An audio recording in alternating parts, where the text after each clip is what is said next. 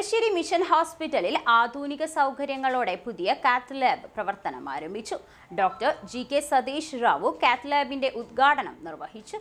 ആധുനിക സൗകര്യങ്ങളോട് കൂടിയ കാത്ത് ലാബാണ് തലശ്ശേരി മിഷൻ ഹോസ്പിറ്റലിൽ സജ്ജമാക്കിയത്. ഹോസ്പിറ്റലിലെ 2ാം നിലയിലാണ് കാത്ത് ലാബ് ഒരുക്കിയിരിക്കുന്നത്. സിയാം മെഷീൻ, ഡൈ ഇൻജക്ടർ ഉൾപ്പെടെയുള്ള സൗകര്യങ്ങൾ ലാബിൽ ഒരുക്കിയിട്ടുണ്ട്. TMG MD Dr. G.K. Sadish Rao Cath Labന്റെ ഉദ്ഘാടനം നിർവഹിച്ചു. That we have overcome and we have started our Cath Lab. And I thank Indiana Hospital people for supporting us in this venture, and wholeheartedly I thank all the staff, all the doctors who have involved in this venture. And nothing much to say. We have actually had the inauguration function there. We have inaugurated officially, and we also did one angiogram successfully.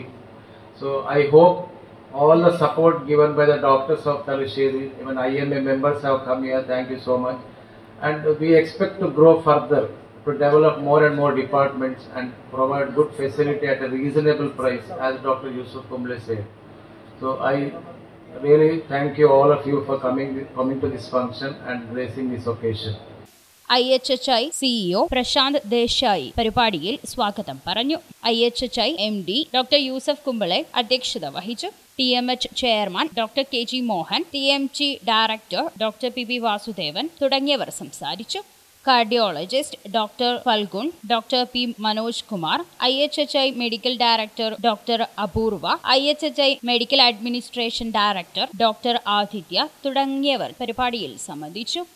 IHHI chairman doctor Ali കുമ്പളെ പരിപാടിയിൽ നന്ദി പറഞ്ഞു. Korea times news Thalassery.